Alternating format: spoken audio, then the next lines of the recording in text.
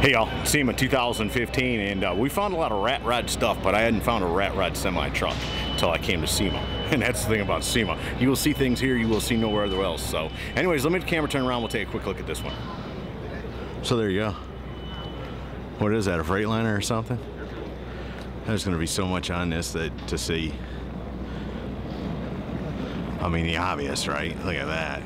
What a cool idea and how cool that is. And it's all jacked up underneath there, but I think that's by design, right? And then that saw blade up there for the sun visor. And the stacks, right? Squared off. Man, alive, dude. Right? How do you explain it?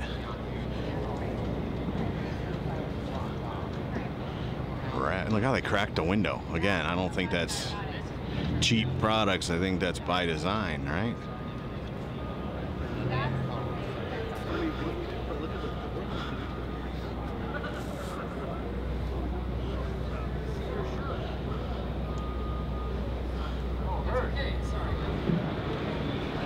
Functional and cool. You gotta love that, right? It's got the welder with a K&N on it. Oh, that's a welder or not. I don't know what's going on with that. That might be covering something up. Oh, that's cool. It's a cool idea. And like I said, man, it's motorcycles, semi-trucks, new stuff, old stuff. It's all at SEMA.